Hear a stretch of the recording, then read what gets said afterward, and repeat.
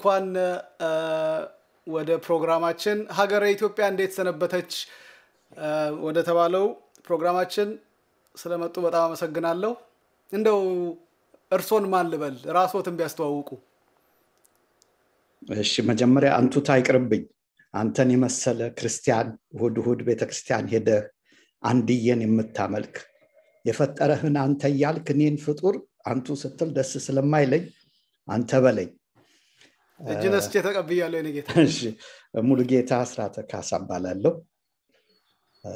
ለንደን ኗሪ ነኝ። እስከ ቅርብ ጊዜ ድረስ ኢትዮጵያ ኤምባሲ የፐብሊክ ዲፕሎማሲ አማካሪ ሆኜ ሰራ ነበር። አሁን ግን ወጣሁም ማለት አልችልም ገብቻለሁም ማለት የማልችልበት አልተቋጨም ለማለት ነው። አመሰግናለሁ። እንግዲህ በዚሁ ትንሽ ለመጨመር በዚሁ በእርሶ ጉዳይ በአንተ ጉዳይ ልበል ያው ጠቅላይ ሚኒስትሩ የተናገሩት ነገር አለ። ሁሉም ውጭ ሀገር ያለው ዲያስፖራ ለሀገሩ አምባሳደር ነው ለሀገሩ ተወካይ ነው ተብሏል። ስለዚህ እንግዲህ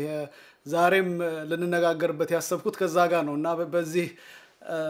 እንደምትስማማ ተስፋ አለኝ። በዚህ ናሬቲቭ ሁሉም ለሀገሩ አምባሳደር ነው የሚለው ነገር ትክክል እስማማለሁ። ጉዳያችንን የምንጀምረው HR66 actually HR6600 ወይም HR6600 በሚባለው ጉዳይ ነውና ትንሽ አወዛጋቢ ነገሮች አሉና እንደው ለማሟሟቅ I'm going to share a screen ከዚህ በቀደም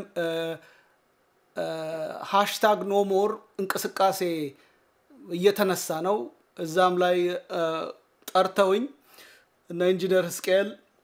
ሌሎችም እና ሀርሜላም በሙሉ የ#NoMore ስብስቦች ተነሳስተው ሰላማዊ ሰልፍ ለማድረግ እየተንቀሳቀሱ ነውና እዛ ላይ አንዳንድ እውነታዎችን ለማጋራት ፈልጌ ነውና እዚህ ላይ ማጋራ ይታያል ስክሪኑ? ኦኬ እዚህ ላይ ኢንጂነር ስኬል ነው ይሄ እና የሚናገረውን አድምጥልኝ ምክንያቱም በጣም ይሄ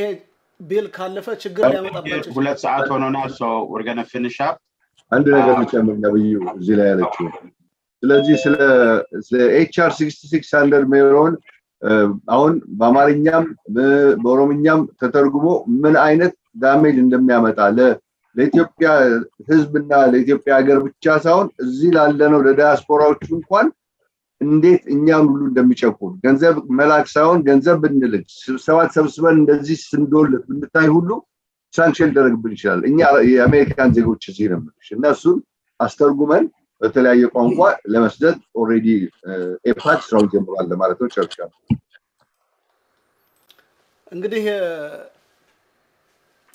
ያልተነገረለት ብዙ ጣጣ ያለው ነው ይሄ HR6600 ያንተ እይታ በኢትዮጵያዊነትና as official የገቨርንመንት የኤምባሲ ተወካይ ብትሆን ይሄን ነገር እንዴት ነው የምታየው? እሺ አመሰግናለሁ። በጣም አሳሳቢ ጉዳይ ነው። ማየት የምፈልገው ከመርህ አንፃር ትዝል እንደሆነ የዛሬ 3 ወር 4 ወር ኢትዮጵያውያን አገር ውስጥም ያሉት ዲያስፖራው ባንድነት በያለበት ሰላማዊ ሰልፍ አድርጎ የውጭ ጣልቃ ገብነት አንፈልግም አቁሙ በጉዳያችን በውስጥ ጉዳያችን እንዳትገቡ ብለን ተሰልፈናል ተቃውመናል። አሁን ምንድን ነገር መጥቶ ነው አሜሪካን እጅ እንዲጠመዝዝ የሚያደርግ የኢትዮጵያ መንግስትን እጅ እንዲጠመዝዝ የሚያደርግ ህግ እንዲጸድቅ የምንፈልግበት ምክንያት ወደድንም ጠላንም ዓለም ባወቀው ዓለም ባጸደቀው ዲሞክራሲያዊ ምርጫ ብልጽግና ኮንትራት ፈርሟል ለ5 ዓመት እንዲያስተዳድረ በዲሞክራሲ ያ የመረጥነው በደንብ አርጎ ካላሳል ማስተዳደር ካቃተው ሁለት አይነት መንገድ አለ ለማውረድ አንደኛው የኢትዮጵያ ህዝብ ጠቅላይ ሚኒስትርን አይመርጥም የእንግሊዝም ህዝብ ጠቅላይ ሚኒስትርን አይመርጥም የሚመርጠው ለ5 ዓመት የሚያስተዳድረውን ፓርቲ ነው ጠቅላይ ሚኒስትርን የመረጣቸው ግን ፓርላማው ነው ፓርላማው ጠርቶ vote of no confidence ካለ ይወርዳሉ እሳቸው እንጂ ፓርቲው አይወርድም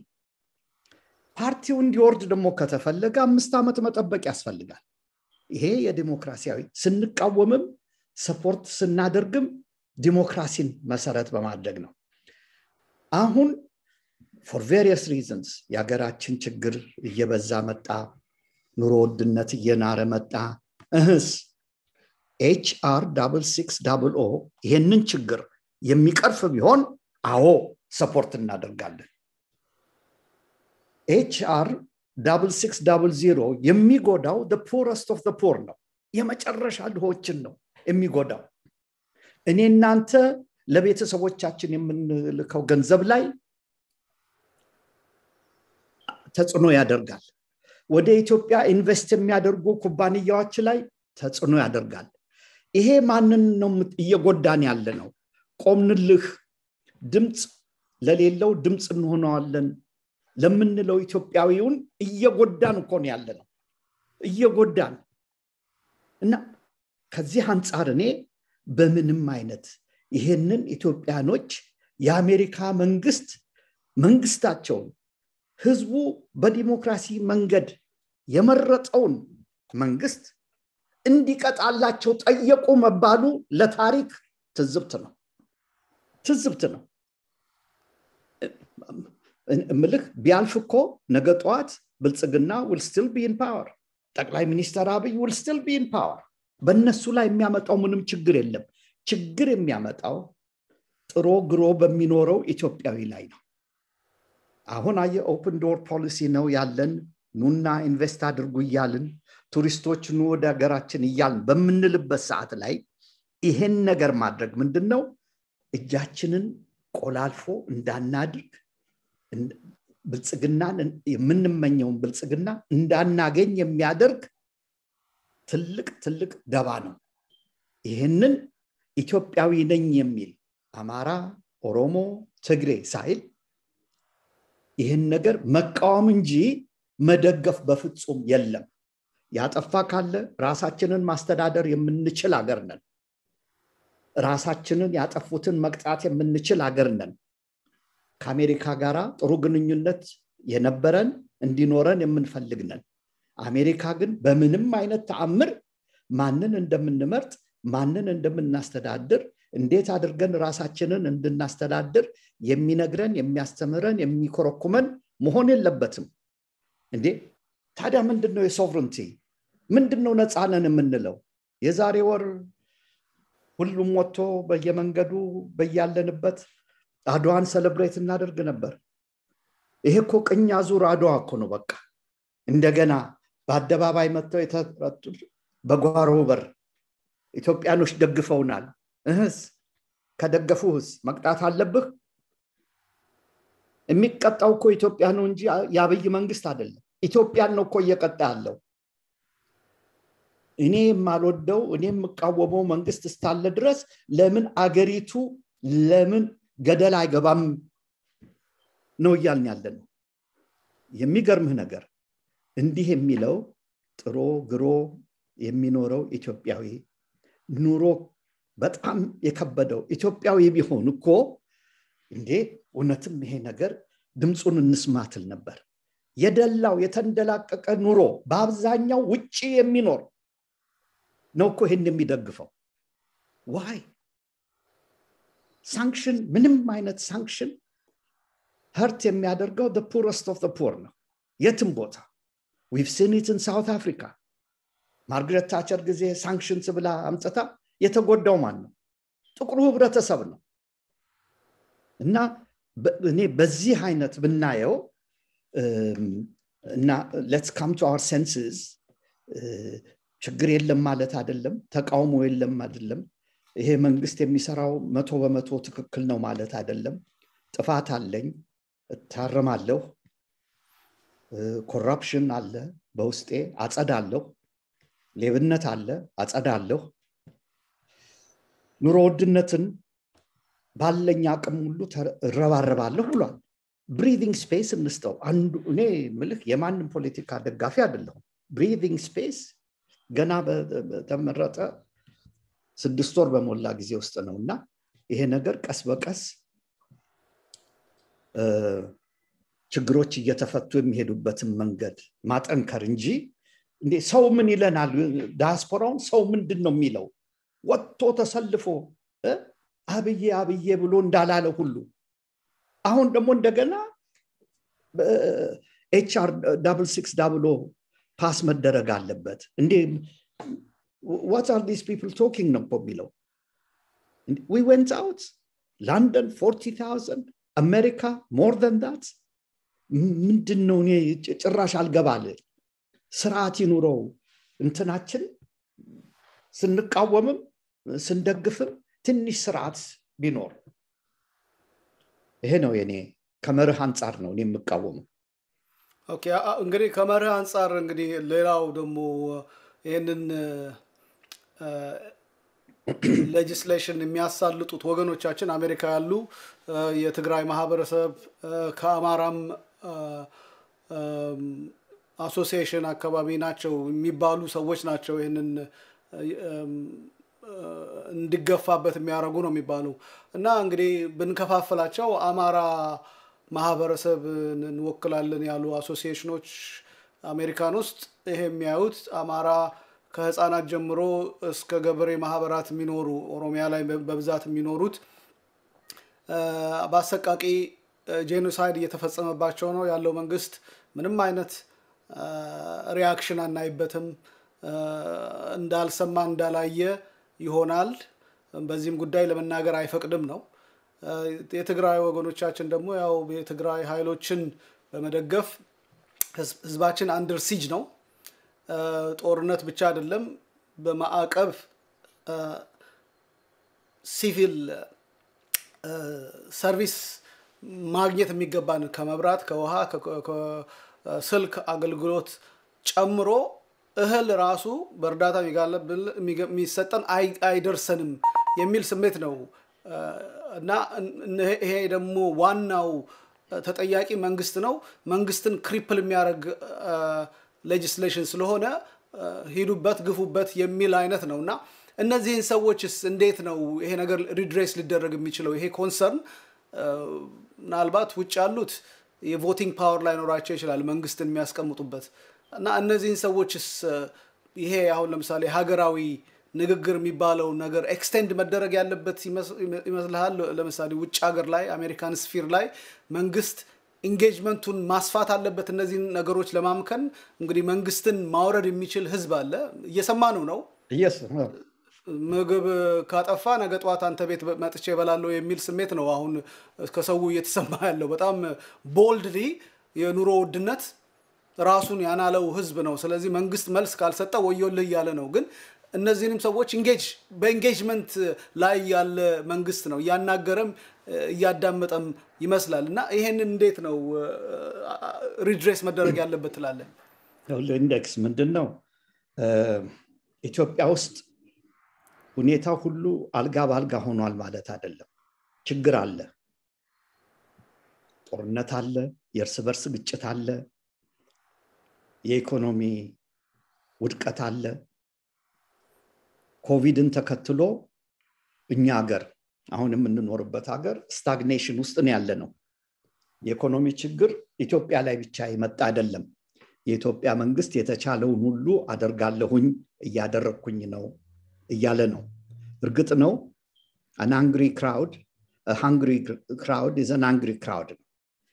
የተራበ ህዝብ ቁጡ ህዝብ ነው ነገ ዘረፋ ውስጥ ሊገባ ይችላል ይሄን ለመከላከል መንግስት እየወሰደ ያለው ባለው አቅም ሁሉ ከውጪ እህል ገዝቶ ዘይት ገዝቶ የማከፋፈል ስራ እየተሰራ እንደሆነ ታውቃለህ ይሄን የሚያውቁ በየጊዜው ከሚሰጡት መግለጫ በትግራይ ወንድሞቻችንና እህቶቻችን በኩል የሚሰነዘረው ወቀሳ አዲስ ነገር አይደለም የኢትዮጵያ መንግስትም እኔ እህል እንዲገባ ፈቅጃለሁ ገብቶም ከ1000 በላይ ትራኮች ሳይመለሱ ቀርተዋል ለተላኩበት ጉዳይ ሳይሆን ለሌላ ጉዳይ እየዋሉ ነው ያለ መልስ እየሰጠ ነው በሌላ በኩል ደግሞ በአፋር በኩል መንገድ እየዘጉ ችግር እየፈጠሩብኝ ነው ብሏል ይሄ ሁሉ እንግዲህ ካለፈው ሳምንት በፊት ሲነገር የቆየ ነው አሁን ግን የተኩስ ማቆም ስምምነት ተደርጓል እየረገበ ነው ቴንሽን ሪላክሴሽን ኦፍ ቴንሽን ራፕሮችማ ደረጃ ባይደርስ እያየን ነው የኢትዮጵያ መንግስት የሰጠውን የተኩስ አቁም በመደገፍ የትግራይ ነፃ አውጪ ድርጅትም ይሄንኑ እደግፋለሁ ብሎ መጥቷል መንገዶቹ ሁሉ ተይዘዋል አቅጣጫ ከኦፖዚሽኖች ጋራ ድርድር እየተደረገ ነው ኮንስቲቲዩሽኑ በሚመለከት አብይ ስክራፕ ሊያደርግ አይችልም መብት የለውም ስክራፕ ማድረግ ምንድነው አሜንድ ለማድረግ በኮንስቲቲዩሽኑ የመጽሐፍ ቅዱስ ቃል አይደለም ወይም የሐሙራቢ ህግ አይደለም የማይቀየር የማይለወጥ አይደለም ይቀየራል ይለወጣል አግባብ ባለው ሁኔታ አሜንድመንት ይደረጋል ተብሏል ችግሮቹን የመጡትን ችግሮች እየቀረፈ ያለ መንግስት ነው እኔ አላምንም ጆሮ ዳባ ልበስ ለችግሮች ሁሉ ጆሮ ዳባ ልበስ የሚል መንግስት ነው ብያላምንም እኔ እናንተ ማናቀው ለህዝብ ያልተገለጸ ብዙ ውስብስብ የሆኑ ችግሮች አሉ በአማራም ላይ እየደረሰ ያለው ግፍ ዝም ብሎ መታየት የለበትም ከሚሉት ጎራ ውስጥ ነኝ እኔም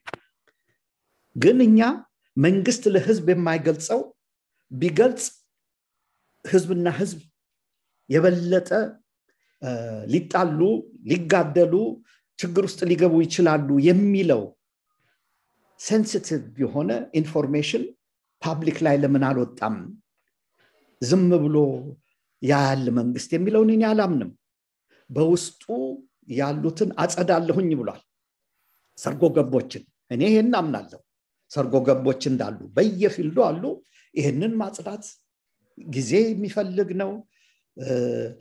በብልሃት በጥበብ መሄድ የሚገባው ነገር ነው ይሄ ሁሉ ሆኖ ዋራንት አያደርግም ነው ማለት ጃስቲፋይ አያደርግም ይሄንን እንትን ይሄ ነገር ቢሆንስ ይቆማል ወይ ዛሬ HR6600 ቢያልፍ ፓርላማ ውስጥ ነገ ይሄ ሁሉ ነገር ይቆማል ወይ ይቆማል ወይስ ይባባሳል የሚቆም ከሆነ እኔ ነበርኩ the first እንትነምለው ለምንድነው ራሳችንን እንደምናታልለው የበለጠ ችግር የበለጠ ውስብስብ ነገር ነው ይሄን የሚደግፉ ምንድነው ምናልባት ይሄን አድርጎ ባቋራጭ ስልጣን ልንይዝ እንችላለን የሚል ሰዎች ግሩፖች ሊኖሩ ይችላሉ it doesn't work that way ትናንት አይተህ እንደሆነ ባይደን ፑቲንን ከስልጣን መውረድ አለበት ብሎ ያፎለምታ ነው አነጋገሩ እንዴት አርጎ እንደቀለበሳት አይተሃል እንዴት አርጎ እንደቀለበሳት በማጉዳይ የማንን ስልጣን ነው አሜሪካ ሄዶ ራሳቸው የሆነ ችግር አለ American democracy is under pressure it's cracking side crack እያደረገ ነው አንድ አመት በፊት ያየነውን አይተሃል ታይቶ ማውቅ ኮንግሬስን ኢንቬድ ያደረጉት ያ ሁሉ ችግር ያለበት ላይ የኢትዮጵያን who are they to dictate to us what kind of democracy we should have እኛ ሀገር በቀል አለን ብለናል እኛ we should decide for ourselves ምን አይነት መንግስት እንደሚኖረን እንጂ እንደው ለሰሚውም ግራ ነው ኢትዮጵያዊ አሜሪካዊ ከሆነ በኋላ ቮት እኔ ለማደርግልህ ስለምችል አሜሪካንነቱን የሚጠቀመው በዚህ ነው ያቺ እጁን አውጥቶ ያወረዳትን ኢትዮጵያን አሁን በአሜሪካነቱ ልቅጣት ይኸውልህ our love to Abiy or to PP is conditional but our love to Ethiopia is unconditional የፈለገ ነገር ቢመጣ የፈለገ መንግስት ቢመጣ ኢትዮጵያዊነታችንን መጥላት የለብንም አብይን ልንጠላው እንችላለን ልናወግዘው እንችላለን ይሄ ዲሞክራሲያዊ መብታችን ነው ኢትዮጵያን መጥላት ግን ዲሞክራሲያዊ መብታችን አይደለም ትሬተር ነው የሚያሰኘን ይሄ እኮ ትሪዝን እኮ ነው ክደት እኮ ነው እንዴ የውጭ መንግስት የሀገሬን መንግስት ይቅጣልኝ ብዬን ይሰለፋለሁ ተረሸም ነው በእናት እንዴ እኔ ያይታየኝ ኢንጌጅመንትስ መንግስት አሁን ለምሳሌ እዚህ ቀደም ቀንጭቤ ካሳየውት ስብስብ ያው #ኖሞር እየተነሳሱ ነው እና ሀርሜላም የሚነሳሱበት ዋናው ይሄ ሶቨርኒቲን አንደርማይን ከማረጉ የተነሳ አንተም ከተቀስካቸው ቀደም ኢንጂነር ስኬል ከተቀሳቸው ነገሮች ጋር ብሮድሊ ሲታይ መንግስትን ብቻ አይደለም ህዝቡንም ሊጎዳ ይችላል በአብዛኛው ህዝቡን ጎዳ ማለት ደግሞ በራሳችን ላይ ሌላ ሸርና ሴራ መስራት ነውና ይሄንን እንቃወማለን ግን መንግስትንም ከመቃወም ኋላ አንልም ያው መንግስት #ኖሞርን እንድናቀዘቅዝ ቢያረግም ሰልፍ ካንስል መደረጉን ምን ብለው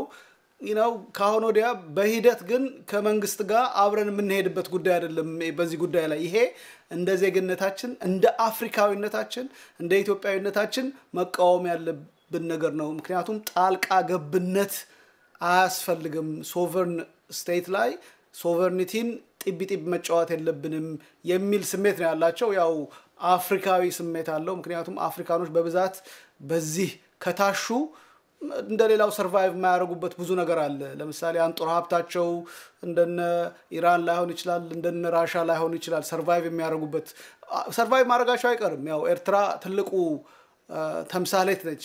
ከነበረው ማዕቀብ ጋር ሲታይ ግን እዛ መደረስ የለበትም ነው የሚሉት ግን ይሄ ኢንጌጅመንቱ ከዚህ ኮሚኒቲ ጋር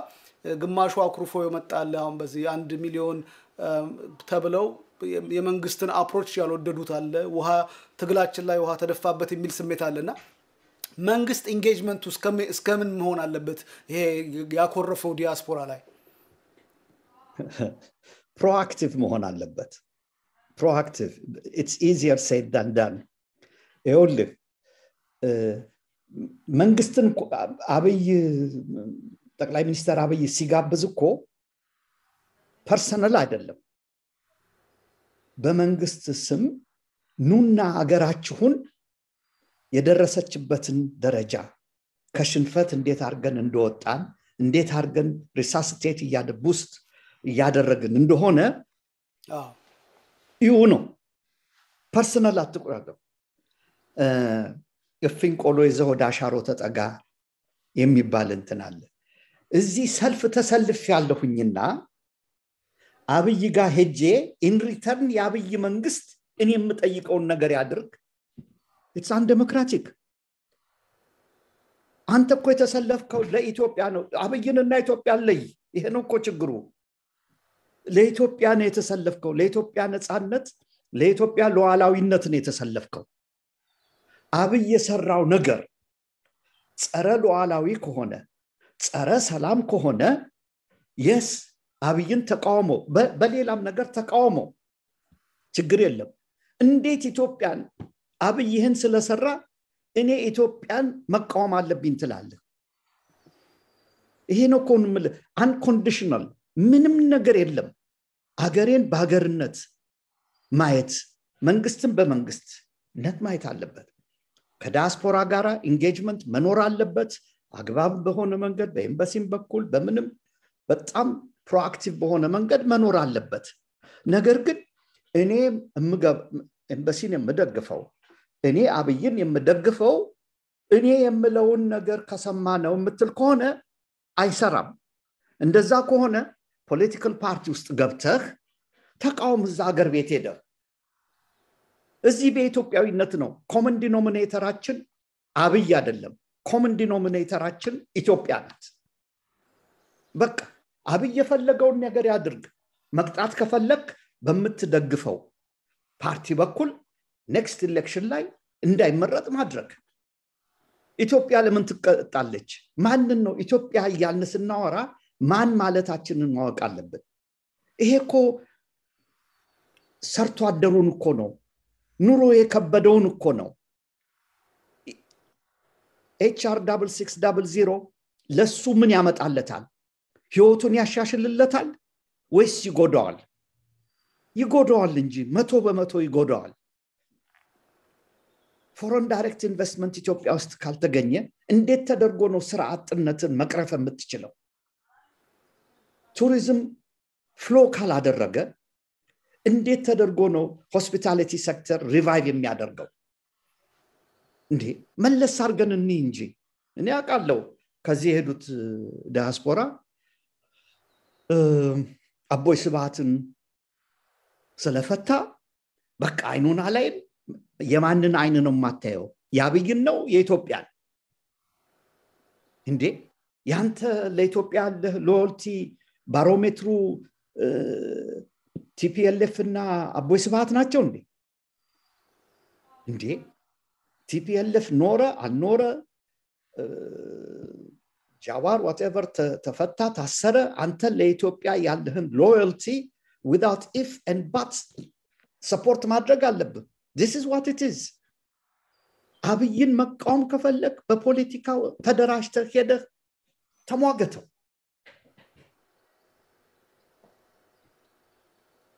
አሁን HR6600 አብይን ወረድ ይላል ወይ አይልም እሱ እንደዛ አይልም so back to square one the same thing አሁን ያለው pre HR6600 ያለው ሁኔታ ኮንቲኒው ያደርጋል እኛ ለማንም አሜሪካ ምን አናጎበድድም የሚል መንግስት ነው ስልጣን ላይ ያለው and rightly so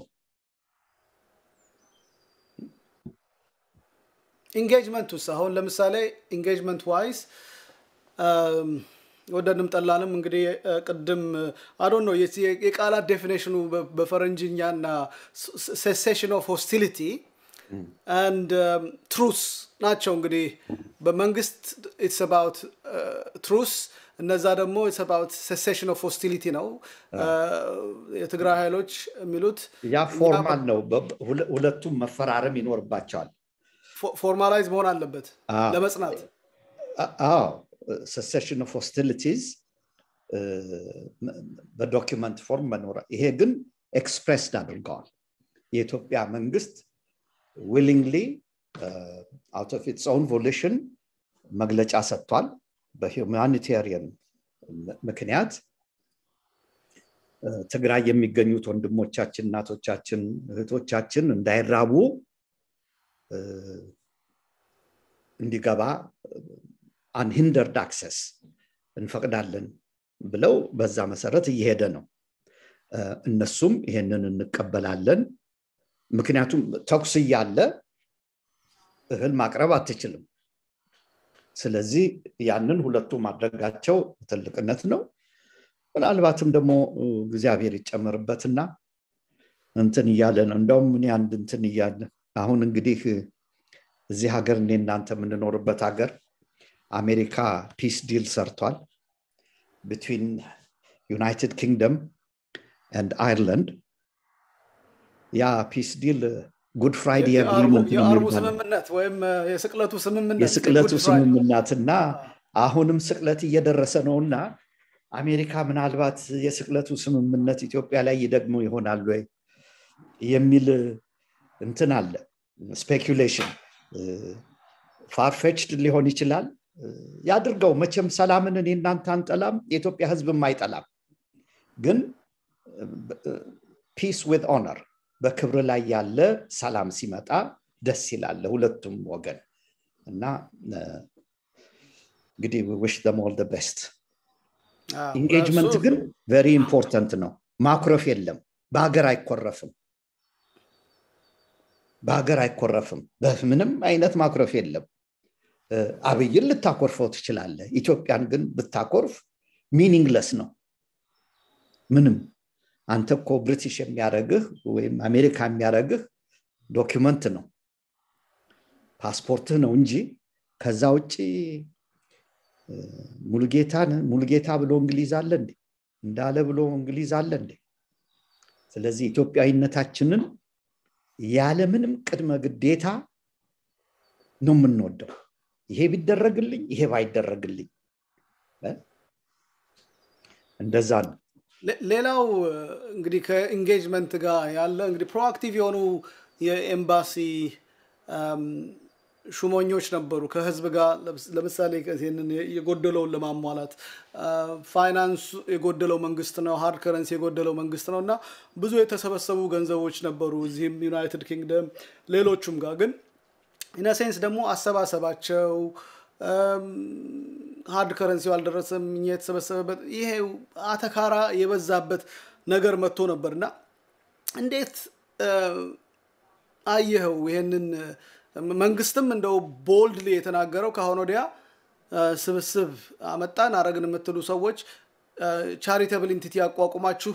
ነው እንጂ ማድረግ ያለባችሁ ዝም ብላችሁ ይሄን ነገር ያመጣችሁ አታርጉ ምናምን አካውንታቢሊቲ ትራንስፓረንሲ የጠፋው ነገር ይታይ ነበርና ብዙዎቹም እዚህም አገርም ያው ክቡር አምባሳደሩንም ጨምሮ ሌሎቹንም ሽማምንቶች የመወረፍ አይነት ነገር ተነስቶ ነበርና ይሄንን እስከዚህ ምንድነው ትምርት የሚወሰደው ወደፊት ኢንጌጅመንት ከመጣ ለምሳሌ ለርዳታ ለምናምን የሚሰባሰቡ ነገሮች ላይ አታክ ሊያረግ የተንደረደረ HR6600 ይሄን አይነት ነገሮችን ክሪሚናላይዝም ለማድረግ የሚዳዳው ነው ብሏል ኢንጂነር እስቄል ቅድም እንዳብራራው ሌሎችም ኤክስፐርቶች እንደሚናገሩትና እንዴት ነው ትሬድ ማድረግ ያለበት ሚሽኖች የኢትዮጵያ ሚሽኖች እንደ አይነት ኢንጌጅመንቶችን ሰውን እንዳያራርቁ እንዳያስኮርፉ ምንድነው መደረግ ያለበት ብለ ታስባለህ ጥሩ ጥያቄ ነው ምንድነው መሰለ ያሳዝናል 40,000 ሰው ኢትዮጵያዊ የወጣበት ሰልፍ ለንደን ላይ ህዝቡ ሆ ብሎ ከስራው እየቀረ ከደሞዙ እየቀነሰ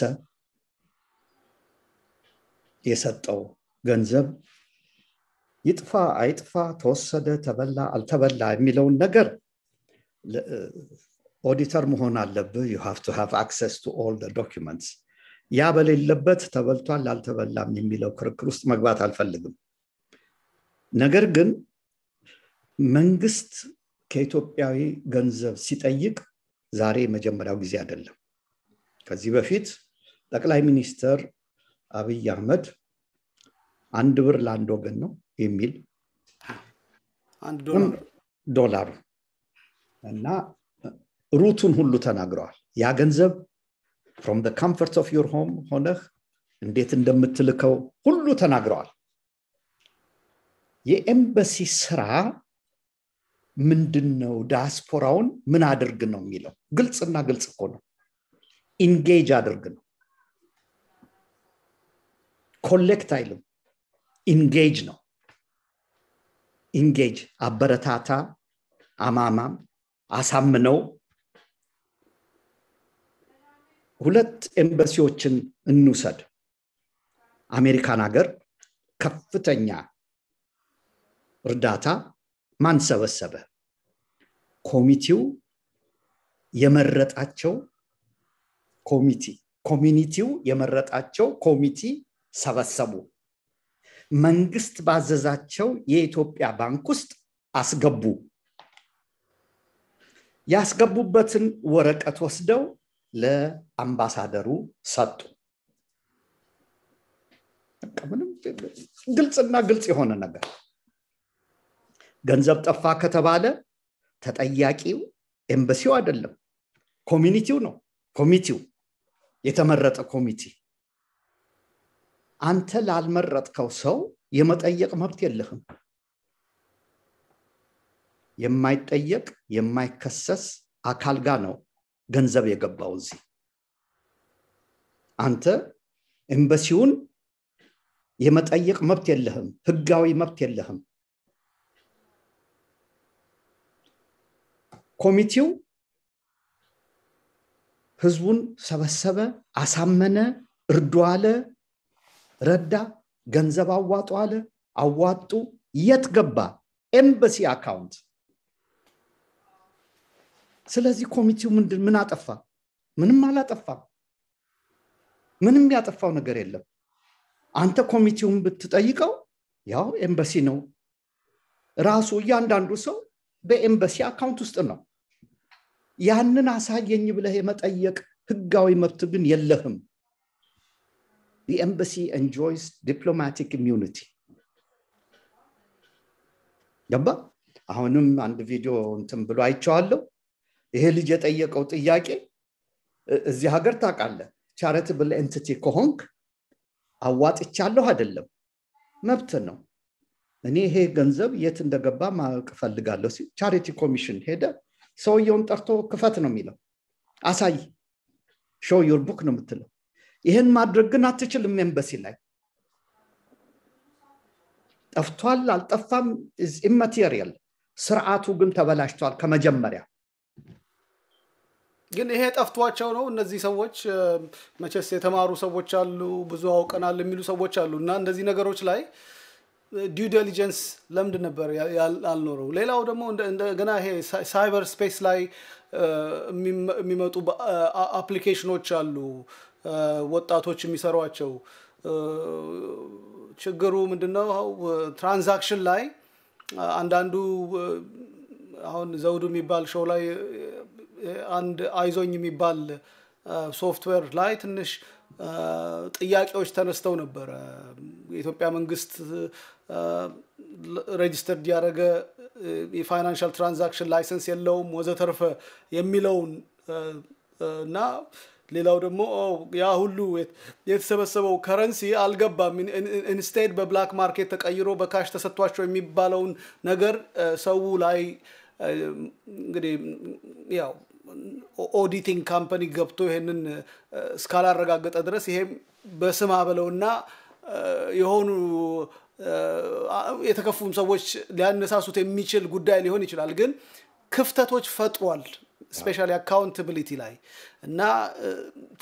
እምነት ላይ ዋናው ትልቁ እምነት ነውና ይሄን ነገር ስናለክ ለካነሱ ይሄ ነው የሚያረጉት ነገር የሚባል ነገር ነበርና እዛ ላይ የተሰበሰቡ ሰዎች ሲመሩት የነበሩ ሰዎች እንዴት ተሳናቸው ይሄንን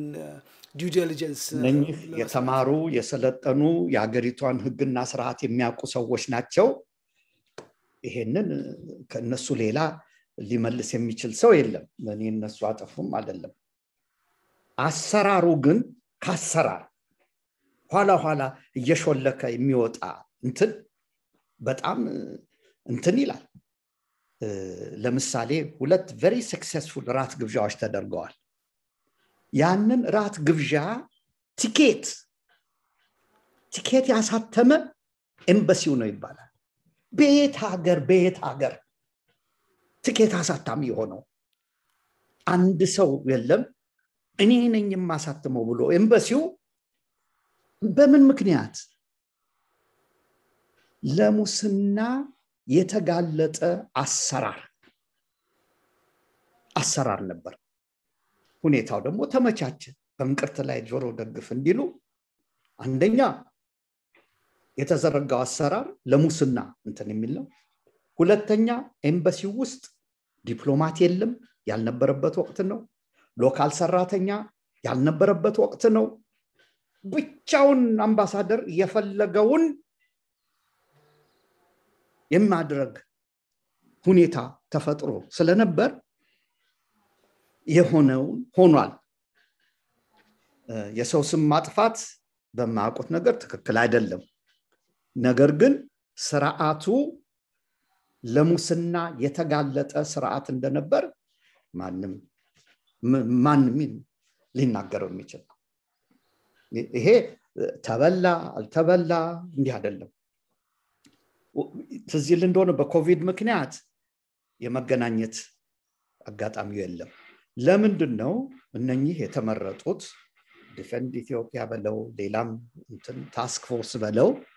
እነሱ የተማሩ የተመራመሩ የሀገሪቱን ህግና ስርዓት የሚያውቁ ናቸው within 24 hours fast track አድርገህ charitable status ማቋቋም ትችላለህ ቀጥታ እነሱ ተማምነው ገንዘቡን በእኛ በዚህ በተደረገው ስም አስገብ ቆይ ለምሳሌ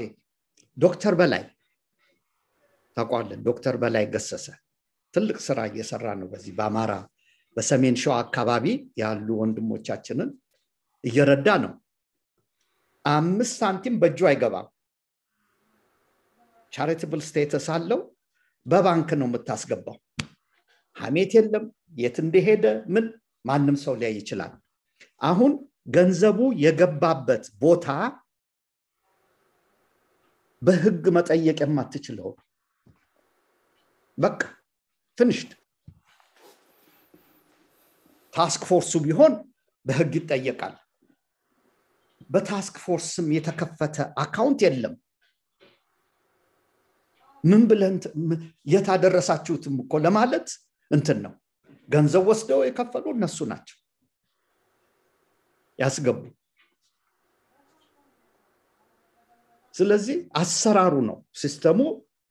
ለምን አሜሪካ እንደዚህ አይባልም አሜሪካ የአሜሪካ ኤምባሲ ለምን አይታማም ብዙ ገንዘብ ያለበት why እጁን የለም መሰብሰብ አይደለም ኢንጌጅ አድርግ ከዲያስፖራ ነው እንጂ ኮሌክት እና ኢንጌጅ የተለያየ ነው የኢትዮጵያ መንግስት እንደውም ይሄን ነገር ካልክ በኮመርሻል ባንክ ኦፍ ኢትዮጵያ በኩል አካውንት ከፍቶ በዚህ አስገባ ነው ማንንም ኢትዮጵያዊ ማንንም ከየትም ሀገር እዛ አስገባ ነው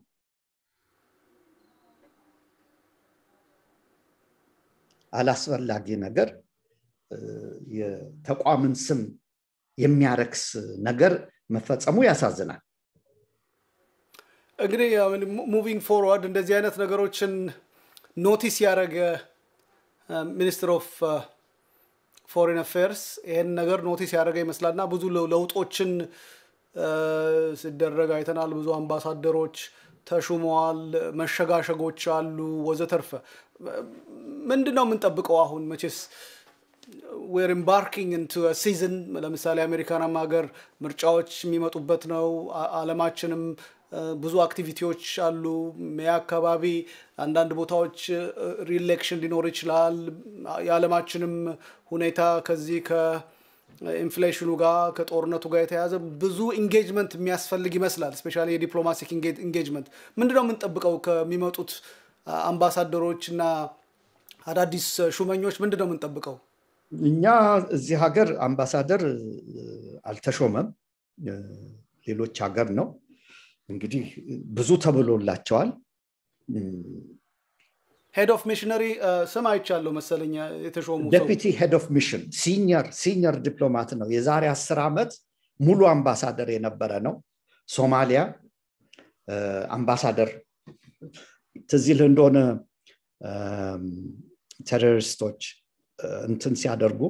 አታክ ሲያደርጉ እዛን ወቅት አምባሳደር የነበረ ነው እዚህ ግን የሚመጣው ዴፒቲ አምባሳደር ሆኖ ነው አንዳንድ ወሬ ሰማለሁ አዲስ አበባ ሆኖ ነው የሚሰራው እንዲህ አይነት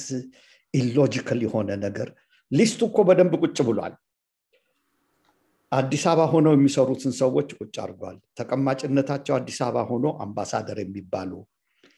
ኤምባሲ የሌለበት ሀገር ነው እንደዛ የሚሆነው ይሄ ሰውዬ የአዲስ የተሾሙት ምክትሉ ይመጣሉ ሲዝንድ ዲፕሎማት ናቸው ሲኒየር ዲፕሎማት ናቸው እንዳልኩ የዛሬ 12 አመት አምባሳደር የነበሩ ናቸው ከዛ በኋላ በምክትል ሚሽን መሪነት ሳውዲ አረቢያም እንትን ያሉ ናቸው ስመጥር ዲፕሎማት ናቸው ይመጣሉ ያው የኤምባሲ ስራ የቲም ወርክ ነው ኬንያም የነበሩ አምባሳደር ስማቸው ሲጠራ ነበር አንድ ቀላ ያሉ አምባሳደር ስማቸው አሁን እንትና ተፈሪ መለስማ አሁን ያው ናቸው ማን ነው እንትና መለስ አለም መለሳው ባባት ነው የሚመሳሰሉት እና እሳቸውም ስማቸው ተጠርቶ ነበር ይገባሉ ወደዚህ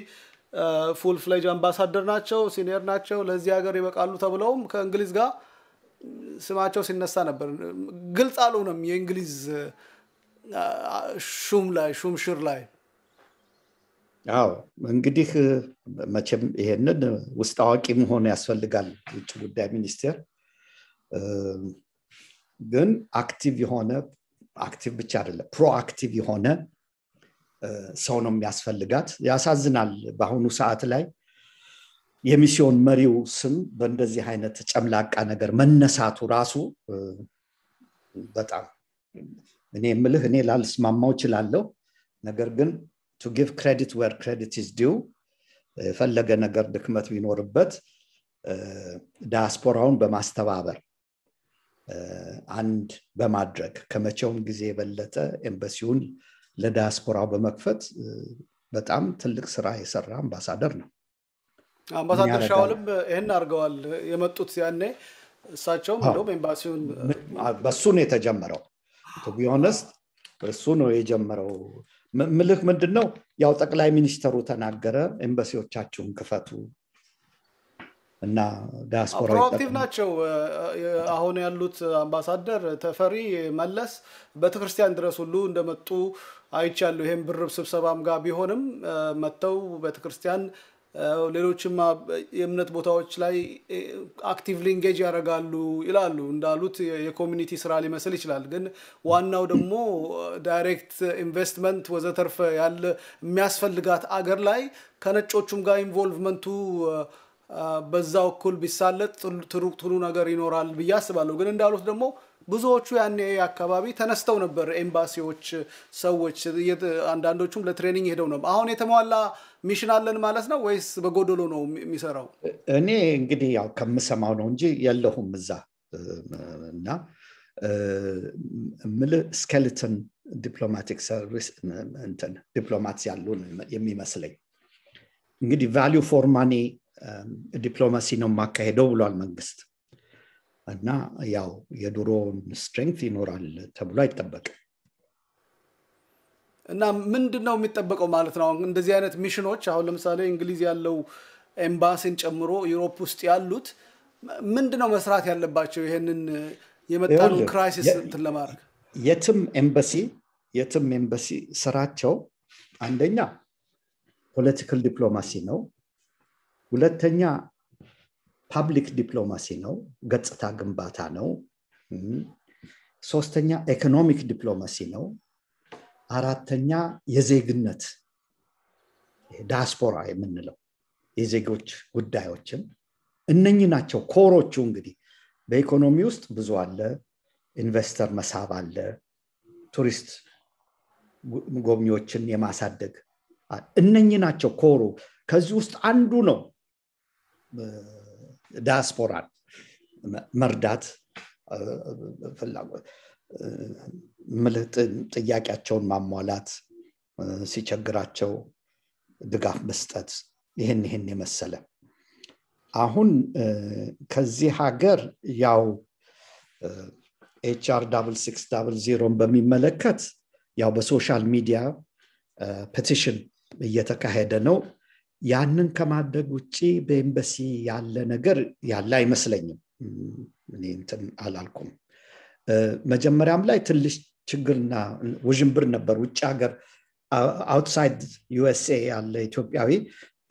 ሊፈርም ይችላል ወይ የሚል ነገር ነበር እሱ ክላሪፋይድ ሆኖ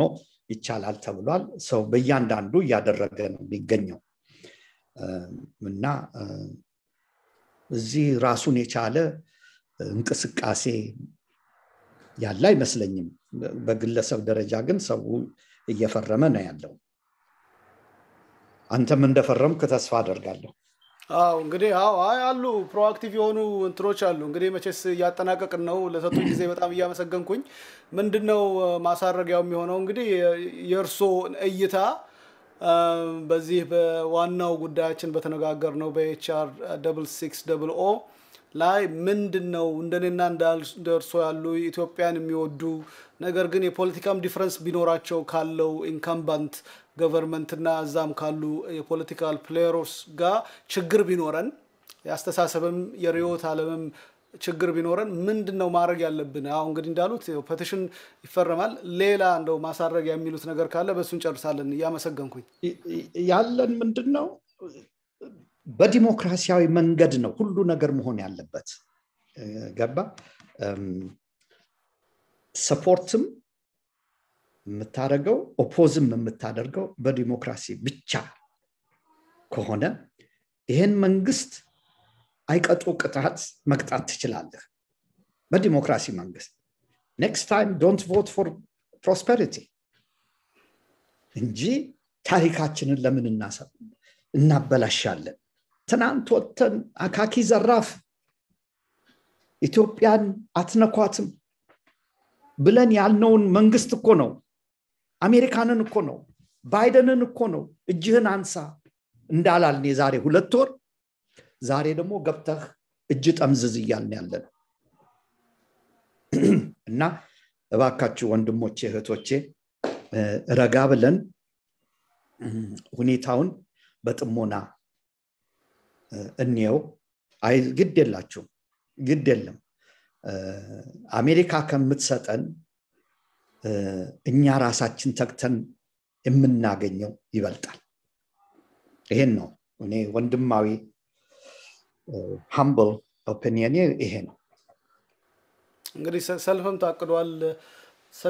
first እና second ወይ 3rd April ላይ ማለት in the coming weekend #NoMore የሚያዘጋጀው እና እዛም ላይ እንግዲህ እንደሚሳተፉ ተስፋ ያረኩኝ። ለምንዴ በደንብ እንጂ ለምን የት ነው ቦታው? ዲክሌር ያደርጋሉ አዘጋጆቹ I expect እና እንግዲህ በእቅዱ መሰረት እንደዛ መሰለኝ። ገና ነው አሁን ዛሬ ወይም ነገ we'll find out። ያው very good ይሄ የሚደገፍ ነው። በደንብ ፈቃድ ምናምን ማውጣት ስላለባቸው እስኪ አንዳንድ ሰዎችንም ለማነጋገር ሞክራለሁ ኢንጌጅመንቱ ዩናይትድ ኪንግደም ላይ እንዴት እንደሆነ። ግን ያው ፓይፕላይን ላይ ያሉ ነገሮች ናቸውና እንግዲህ ያው ሁላችንም የሚያሰባስበን ይሆናል በያምናለሁ። እንዴት ነው ጦርነቱን ጉዳይ እንዴት አይተውታል? ምንስ መማር አለብን ይላሉ? መቼስ በሷስ ብንጠቀለል እቺ ጉዳይ በጣም አሳሳቢ ሆናለች ለሁላችንም። እኛም ደግሞ አፋፉ ላይ ነው ያለነው። ስለዚህ እንዴት ያዩት ነው የዩክሬን ጦርነት ዲፕሎማቲክሊ warfare side እና ይሄ ኮሌክቲቭ ሳይኮሎጂ ዩሮፒያን non Europeans እና in general ዓለም ላይ የሚታየውን እንዴት ነው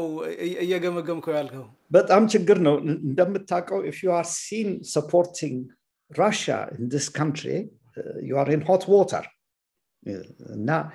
ሳብሮዛ ነው እናንተ እየተነጋገርን ያለነው በኋላ ደግሞ እንዳይሉን እንጂ Russia valid የሆነ reasons አላት። ገባ? existential threats እያጋጠመኝ ነው የጠየቀችው ስምምነት አለ። ዩክሬን ውስጥ የሚገኙት ራሻኖች መብታቸው ይከበር፣ የራሽን ላንጉዌጅ እንዳይማሩ ተከልክለው ያለበት ሁኔታ ሪኢንስቴት እንዲደረግ ኔቶ በምንም አይነት ታምር አትገቢም ነው። ገባ? እና ይሄንን ፈርሚ እነሱ አንፈርምም። አሁን አዲስ ያመጡት ኒውትራሊቲ አሜሪካኖች እንደው ዩፎሚዝም ነው እንጂ ሌላ ነገር አይደለም። ኒውትራሊቲ እንትን ዶክመንት እንፈርም። እነሱ ደግሞ አዲስ ሐሳብ ያመጣው ፕሬዝዳንቱ የዩክሬን ፕሬዝዳንት whose name I can't pronounce by the way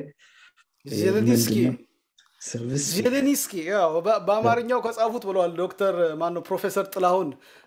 የፈለከውን ታነባለ ብለዋል። ስለዚህ በአማርኛ ጽፎ መሞከር ነው ስሙን። ዜሌንስኪ ያ ነው እና ምንድነው እሱ ያችን ኤሪያ እንልቀቅ ነው የሚለው። እሷን እንልቀቅ። ራሻኖች ያልጠበቁት እንትን አጋጥሟቸዋል። በነገራችን ላይ እንዳሰቡት አይደለም። ዛሬም ከኦዴሳ እየተመለሱ ነው የሚል ነው የሰማው ጧት። እና give and take ይኖራል። ወር አለፈው። አሁን እንግዲህ እንዴት ነው መጨረሻው ነው?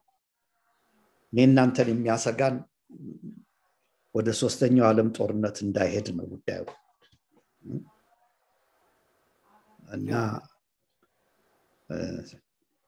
ኢንፍሌሽኑም ቀላል አይደለም እኛም ጋር ያያየነው ነው አሁን ፔትሮል ፕራይሱን ምግቡን 6.2% በጣም የነኚህ እንኳን ዳብል እንትን ነው ዳብል ዋርሚንግ ያገኙት አንደኛ ዝም ብለው ከኢዩ ወጡ ከኢዩ በመውጣታቸው የተፈጠረ ኮምፕሊኬትድ የሆነ ኬስ አለ የኖርዘርን አይላንድ ጋር የተፈጠረው inflation in Northern Ireland is lower than United Kingdom ምክንያቱም እዛ የፈለጉት ነገር ይገባላቸዋል from the EU ያው እንደምታውቀው ከኢዩ ጋራ ቦርደር የለንም እኛ United Kingdom እነሱ ደግሞ the Good Friday Agreement free service of goods and people ስለሚል ከSouth Ireland which is an independent nation and a member of the EU ቀጥታ ወደ Northern Ireland ይገባል goods and services እኛ ሀገር ግን ታክስ ተደርጎ ዙሪያውን እንትን ያለ ነገር ነው የሚወጣውና በዛ ምክንያት ችግር ነው እንግሊዝም ራሷ የሆነ ትልቅ ችግር አለባት ትልቅ ችግር ቦሪስ ትንሽ የራሻነቱን ያሳየ ይመስላል የንግስታችንን ባል ሲሞቱ እርሱ ሲጨፍር የነበረ እና እሱ አሁን ደግሞ በዚህም በጦርነት ላይ ትንሽ ዛሬ ነበር ፍታታቸው ነው የሚባለው ሜሞሪያል ሰርቪስ ነበር ዛሬ አሁን ሳይ ነበር ነፍሳቸውን ይማር መቼስ እንትናም ያንተ ወዳጅ ነው እና በዚህም አጋጣሚ እድልህን ብሰጥህ አሁን ኦቢኢ የተሸለመው ለምን ሲሳይ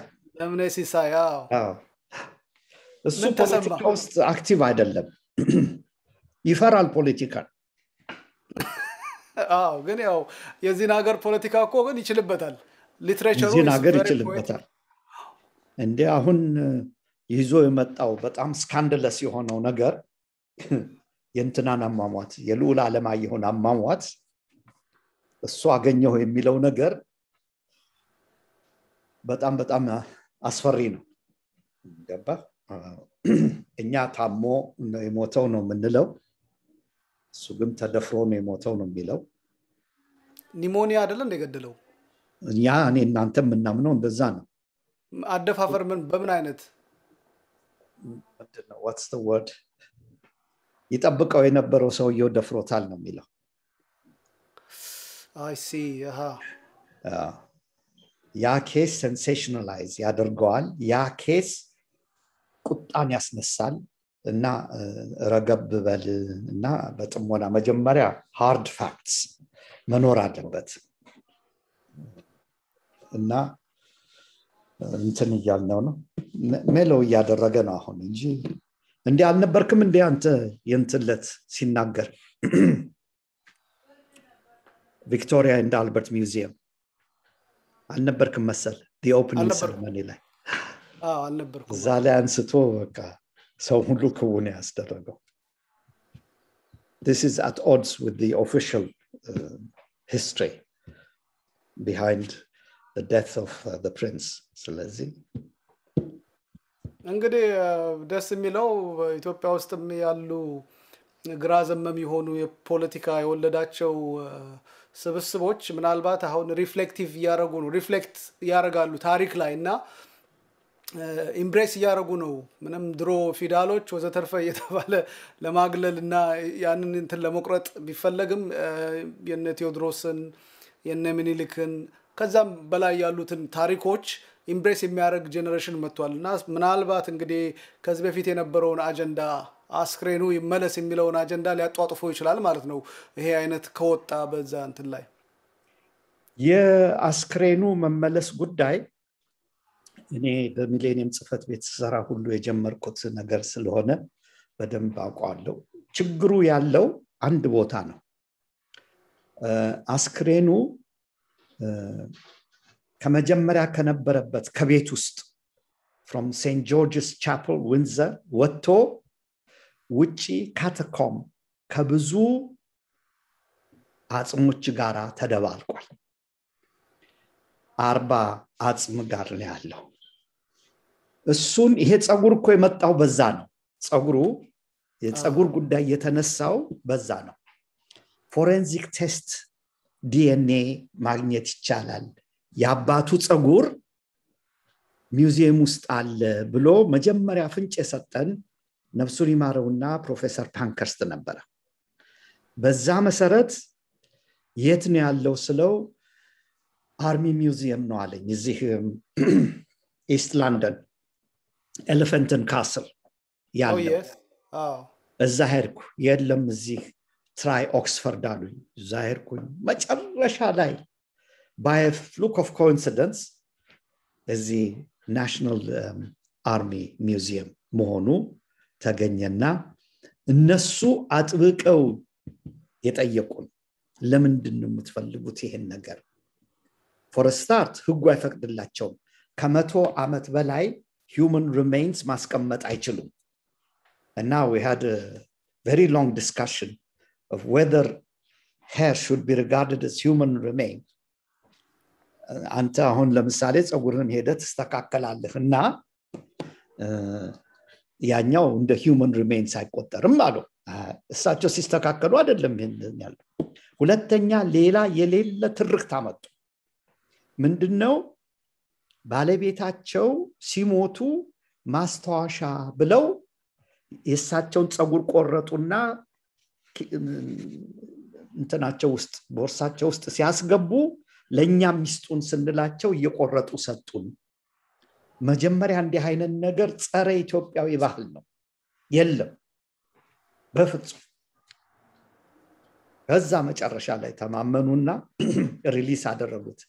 ለዚህ ጉዳይ ነው የምንፈልገው ብንላቸው ግን ማርክ ማይ ወርድ በፍጹም አይፈቅዱም ነበር አሁንም ከሰውየው ከንጉሳችን አጽም ጋራ አብሮ እንዲቀበር ነው የምንፈልገው የሚለውን አጽና አሁንም ያው ጎንደር ገብቷል እንግዲህ ጨረስ ሚውዚየም ውስጥ ነው የሚሆነው ተቀብሯል ይሄ ነገር አይ ሚውዚየም ውስጥ አይደለም ተቀበረ እንግዲህ ጎንደር ሚውዚየም ካለ ሚውዚየም ያስቀምጡታል አላማው ግን አሁን ለምሳሌ